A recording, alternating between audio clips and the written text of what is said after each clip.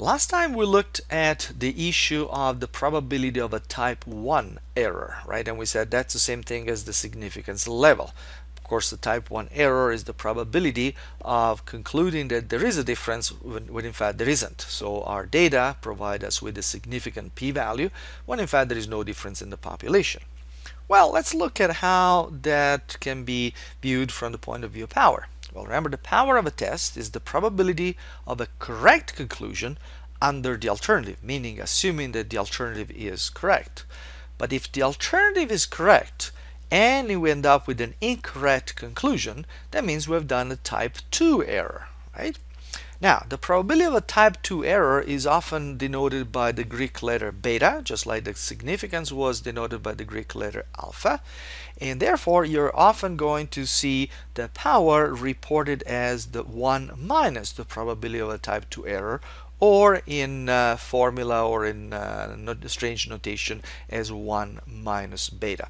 Again, I'm telling you these things mostly because you're going to find these expressions in research papers and you want to make sure that you understand what it means. So power and probability of type 2 error are related in the sense that their sum is always 1. Remember, both of them are done under the assumption that the alternative is correct. Okay, so if the alternative is correct, either we come up with the right conclusion, that's power, or we come out with the wrong conclusion, that's a type 2 error. So both of them together come up with 1. There's one final point related to the power of a test, and in fact related to testing in general. Now, let's say that you have a question in mind or you're doing a research. It may at the beginning look like if we're doing more tests, we are increasing power. Why? Because we're increasing the probability of finding something interesting. But remember, that's not what power is. It's not the probability of finding something interesting. Power is the probability of finding a difference if there is one. Okay? In fact, we need to look at this from a different point of view. Every time you do a test, there is a chance of error. Sometimes it can be a type 1 error, sometimes there can be a type 2 of error.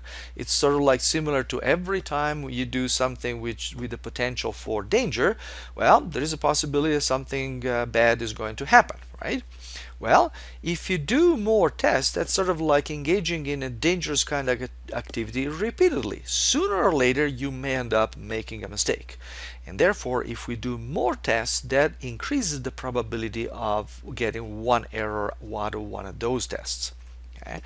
So sometimes in research papers you're going to find some really interesting results, interesting from the point of statistical point of view, and sometimes some results that may even look clinically interesting, but which may be due simply to sampling error. In other words, they've done so many tests that one of them just happened to be incorrect by chance. Okay, so this is something that to be kept in mind when you see a paper that reports many p-values. That means that many tests were done.